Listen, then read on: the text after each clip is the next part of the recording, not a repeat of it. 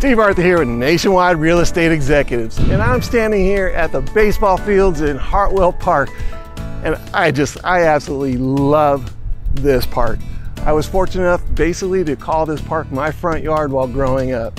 I played baseball right here, I played baseball in the next field, I played soccer over there. The neighborhood kids and I would just get together and have so much fun in this park. I was so fortunate to grow up here in this Hartwell Park. Great times.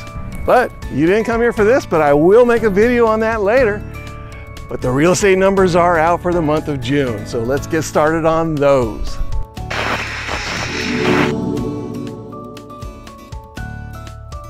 So what I'm gonna do is break this down to LA County, so you can see that particular market, and then I'm gonna break it down to Long Beach. And I'm also gonna break it down to the single family residence market, the condo market, and the townhome market, so it'll fit your needs specifically depending on what market you're in. Now in LA County, the median price for a single family resident is at $915,000. The median price for a condo in LA County is at $595,000, where the median price for a townhome in LA County would $695,000. And so when you break that down to get all the averages for LA County, the average cost of a home is $1.2 million. The average days on market is at 20, and there's a 1.9 month supply of inventory. Now remember, to be a neutral, healthy market, we need at least a 6-month supply. Obviously, LA County's in a seller's market.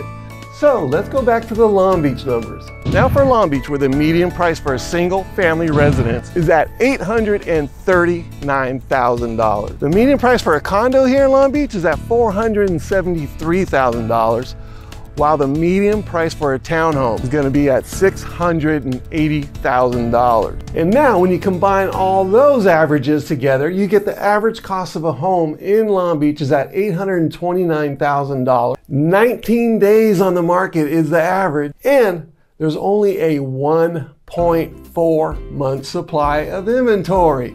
And like I said earlier, we need a 6-month supply. So if you are looking to buy, you just have to be kind of patient and you will get through this. These interest rates are incredibly low. It is a great time to buy your forever home, or to even downsize if your home is too big for you right now.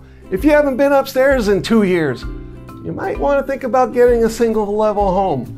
Now is that perfect time to do that. If you'd like to get hold of me about any questions that you may have, all my information is down below. And until next time, you take care.